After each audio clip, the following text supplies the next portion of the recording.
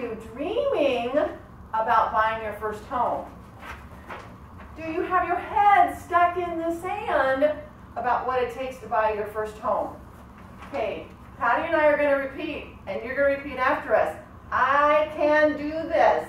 I can do this. I can do this. You can do this. You can do this. But the first thing you got to do is you got to reach out to a lender, because they're the one that's going to tell you what you can and can't spend comfortably. So, go girl. Go girl. So, hi there. So the first thing we're going to do as a lender is I'm going to suggest that 6 months prior to you buying a home, that you pull your credit.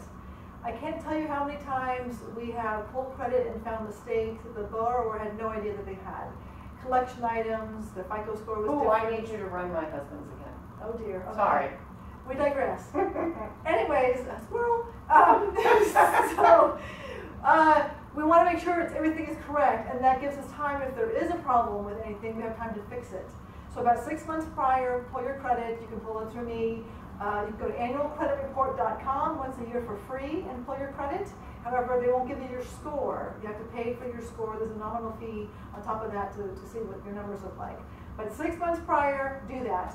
After we've done that, I'll give you a list of goodies, which we will do off camera, of documentation. Don't worry, it's not bad. It's not going to freak you out. Little stuff. It's not what you think. Yes. Easy peasy. Easy peasy stuff. Well, if you keep your records complete, it's easy peasy. Yeah. And everything's digital now. Usually Right. you get your pay stubs, online, your bank statements online. So most of it you can do digitally, and you can get it to me just like that. So don't freak out about the documentation, but get with a team that's going to be able to walk you through this process. And that's what we do. We hold hands, but not with each other. We hold hands with you. So this is basically our first in our quickie first-time buyer episode. Next time, once your lender has gotten you pre-approved, we're going to see what it's like to actually get in the car with your realtor and go looking for houses. Yes, and speaking of getting pre-approved, once I get the documentation, we'll talk about your loan product, options, pricing, down payment, and I'll go through all that with you, closing costs. We'll walk you through that entire process so you're not overwhelmed, you're not surprised.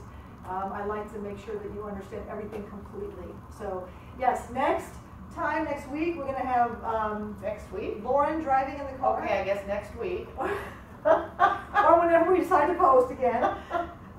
We're going to go ahead and have Lauren in the car, and we'll give you an example of what it's like to be looking for property. So I'm Patty Handy with American Family Funding. I'm Lauren Lefkowitz, Greber with Realty Executives Valencia. And feel free to reach out to us on Facebook, comment here.